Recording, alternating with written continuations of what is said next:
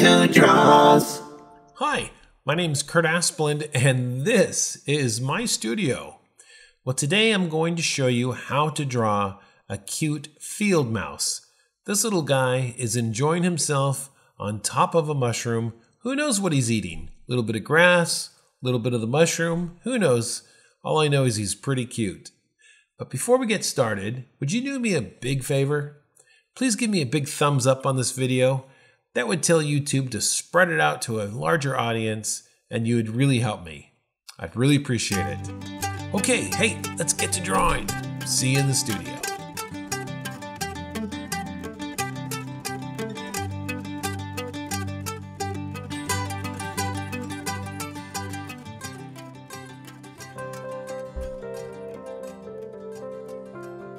All right, let's get started. First thing we're going to draw is our field mouse's head, and it's almost like a triangle. Top part is relatively flat, and it has very curved ends. Let's get his body in place now. It'll be a big old oval, more flat at the bottom, so he's like his weight is coming down on the bottom part of it.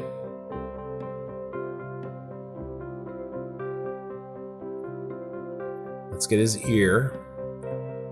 This is the ear that's closer to us.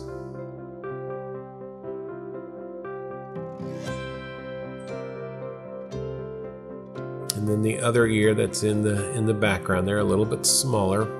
We're using overlap to make it look like it's back in space. A little V for his nose.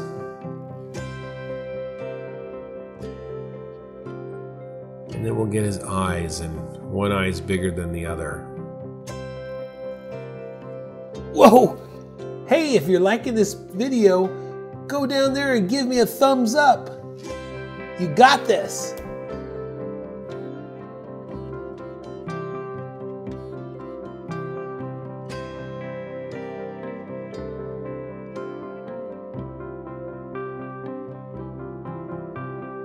All right, let's get his arm in close up here.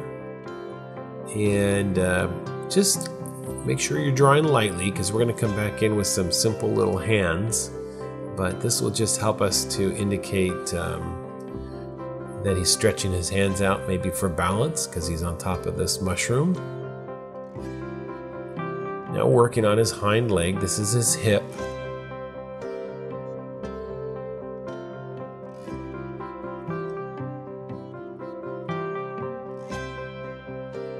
Yep, we got his back legs coming in here. So, but it's amazing how many animals have a similar anatomy. I mean, from a rabbit to a little mouse to a cat, they all have those back legs that help them to really leap when needed to.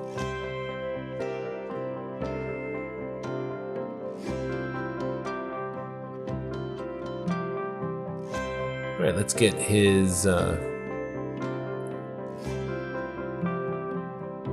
nice big old tail here and make it nice big S curve going back.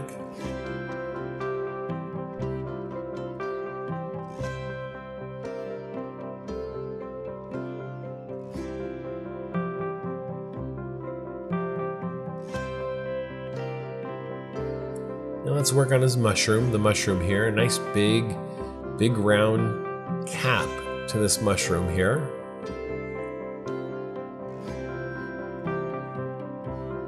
Gives him a nice area to balance on, and then we're going to come down with the stem and make sure you draw it a little bit at an angle.